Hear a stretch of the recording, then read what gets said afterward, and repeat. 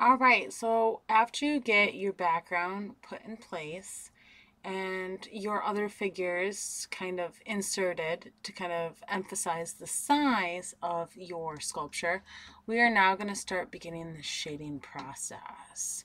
We are going to be using a side diagonal hatch. You're going to have your lines close together, and you see how I'm holding my pencil on the end here, not on the very tip. This forces me to go a little bit lighter. I have this video in a fast forward speed because we're literally going to do a side diagonal hatch all the way down the face of our structure. We're just going to keep doing this until we have our entire shape here filled with one layer of lead. So pause this video, do your side diagonal hatch all the way down from top to bottom, and then play when you're ready to move on to the next step. Once you are done doing your entire facial structure, including the bust, which is the neck, head, and shoulders of your Moai sculpture for your Easter Island project, you are then going to be starting to work on the hills as well. Let's continue that side diagonal hatch all the way across our hills to kind of give our hills kind of a sense of value in comparison to the bright sky. So work on one side of your paper and move all the way other to your other side, skipping over your Moai sculpture. Next, we're going to help our Moai sculpture kind of pop out and away from your background. So let's add a secondary layer of shade to the sculpture itself, so that way it separates from your hillside.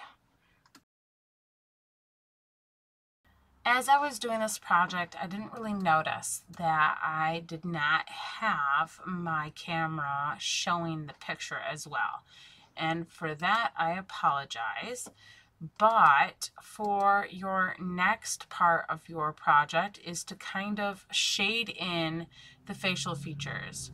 So feel free to follow along with me as I'm doing this and pause when necessary. That way you can use my drawing as a visual. But right here, we have at least 2, if not 3 layers.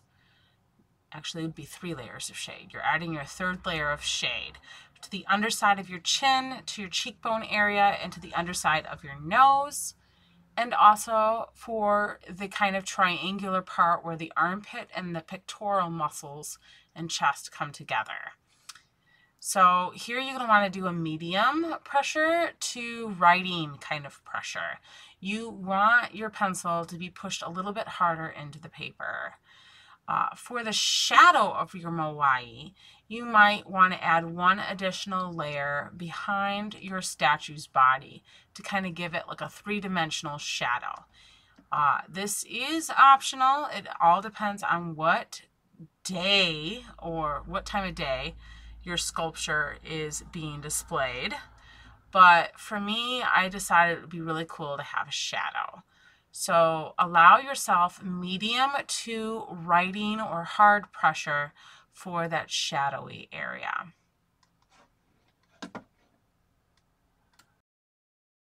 I myself was not a fan of how all of the hillsides kind of came together as one solid whole, so I added an additional secondary layer to my first hill to help it stand out and become more prominent or easily seen by the viewer.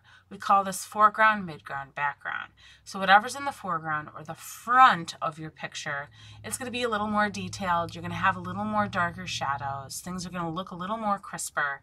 And that's kind of what I'm doing here. is I'm adding that additional shade to hill number 1 to help separate it from my midground, my secondary hills that are there going towards the back of my picture. I also added an additional layer of shade on the edge of my hill to help kind of crispen it up and make it look more like a 3-dimensional figure. All the while I'm adding these layers here, I'm using a light pressure, feather light, like we did with layer 1, because I don't want to go too dark too quickly and have my hill compete with my figurehead. We still have some darker parts in the face that we need to establish, so let's go in with a feather light touch and add not a 3rd layer, but a 4th layer along the bridge or the edge of the nose to help that nose pop out, and along the top left hand corner of your sculpture's forehead. This is kind of going to give it the rounded effect. We're also going to help create kind of like a crevice or kind of like an indent in the face for the eyes, and we're going to add an additional layer here just between the chin and where the shadow of the casting shadow of the neck begins. This is going to help those areas pop and look more three-dimensional. Feel free to clean up your line using an eraser. Right here I went a little bit overboard, so I am touching up my line, and I am going to fine-tune that area once again, kind of using my pencil. I don't like how different or how extreme of a change I have in between my shapes and shadow here. So I added an additional feather light touch to my hillside and to my face. There we go.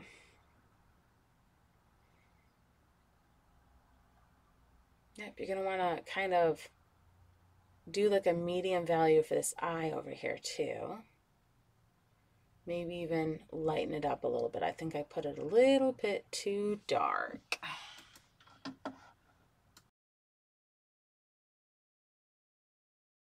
Now it's time to do the little squinty eye trick and see if your shadows gradually shift from dark to medium to light. You can do that by kind of stepping back from your artwork, kind of looking at it, squinting your eyes a bit, and seeing if you see that gradual shift.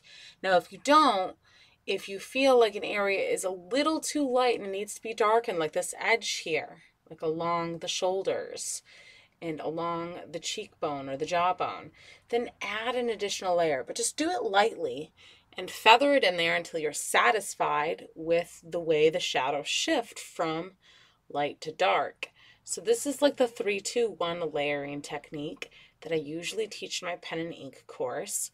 But it is a great way to gradually build your shadow and create a realistic piece of work at home.